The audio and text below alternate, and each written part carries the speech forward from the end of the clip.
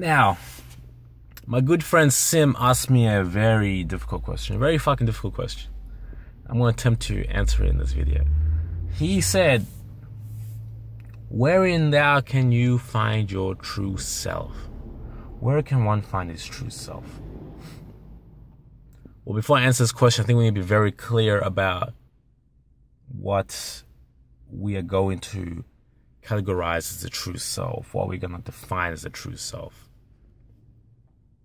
On one hand, we have the self, or the idea, that our true self is who we were before the corruption of societal ideas, who we are at the core, what our natural affinity is to certain things. But this self here is often shaped still by the events in our lives, by our parents, by our upbringing, by egoic forms, by egoic influences. This is the egoic self, who we perceive ourselves to be. The problem with the egoic self is that it is malleable. Who I think I am now, my version of myself, can be entirely and completely different to who I think I am in 10 years, and is often different to who I think I was 10 years ago. My ideas change, my thinking patterns change, and a variety of other things change.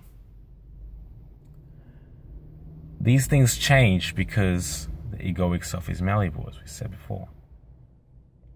Now, we can't have the egoic self as the grounds or as the basis of the true self because it is too volatile. It can be changed by small things. If I was brought up by religious parents, by Christian parents in Europe, I would be a completely different person to if I was brought up by Islamic parents in Pakistan. These two variables, the religion and the location, can change your idea of yourself completely. So how can we have the true self be something that's so volatile, so easily changed by one or two variables? The things that happen in our life that determine our egoic self, the events, are not in our control.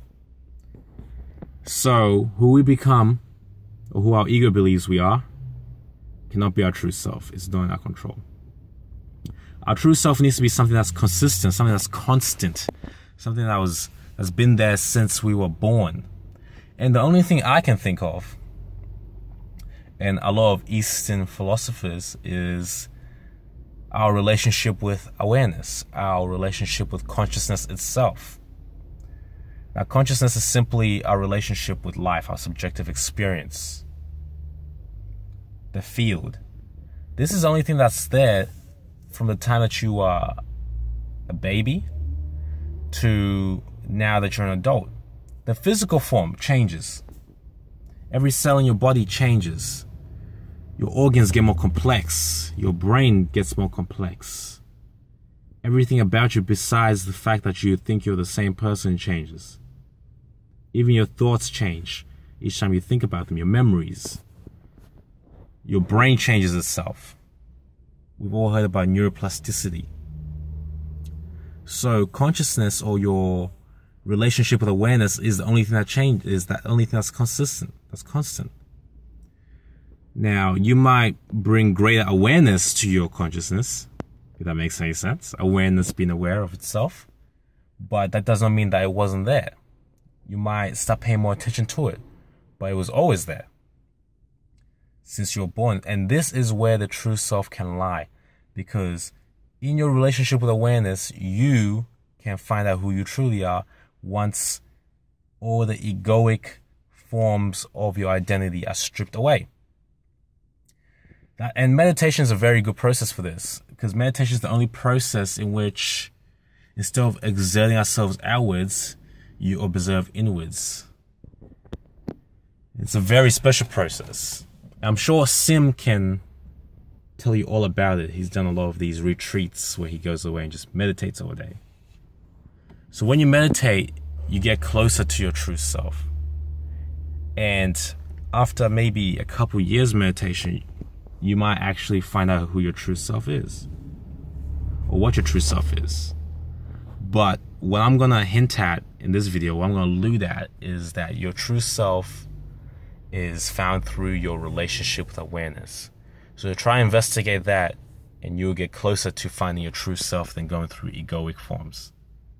Anyway, that's the video, guys. I hope I somewhat answered that question. If you like that, make sure you like, subscribe, comment, all that good shit. Let's discuss down the bottom. So who are you truly? Who is your true self? Peace.